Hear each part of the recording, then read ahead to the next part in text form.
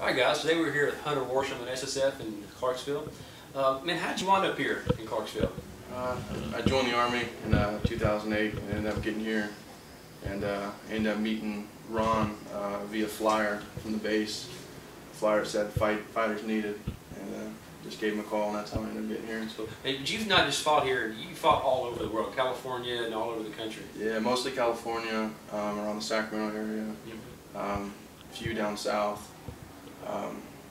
But just mainly around the California. Well, tell us about this bad boy right here, man. How'd you get that? This bad boy right here, I fought for this on August 18th of 2008. I fought against Nico Medina from Tapao. I was leaving for the Army, and I said, "Hey, Dad, you know what? I've fought a few times, and I think it would be kick-ass to fight for the belt. At least get my ass kicked and say, hey, I fought for it, you know." And he said, "All right, you're in for it." And I ended up beating him all 3 rounds and getting the decision on it. Well, that's cool. You talk about your dad. Your father was also he fought in the UFC, didn't he? Fought in UFC 6, UFC 9, and Ultimate. And who's your dad? Worsham. Okay. Yeah, I'm sure some of you guys are familiar with the famous Tank Abbott trying to throw someone out of the cage. Yeah. Yeah. That was him. Huh? That was him. That's cool. So what's your father think about you following in his footsteps?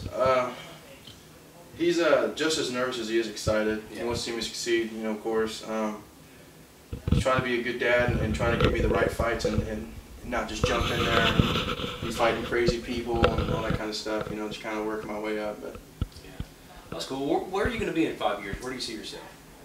5 years, I'm hoping to have a couple more of these things around the waist, and I'm hoping to get somewhere, UFC, something like that, and be fighting #1 guys. Would you be willing to go on the Ultimate Fighter and live in a house with a bunch of dudes for that contract?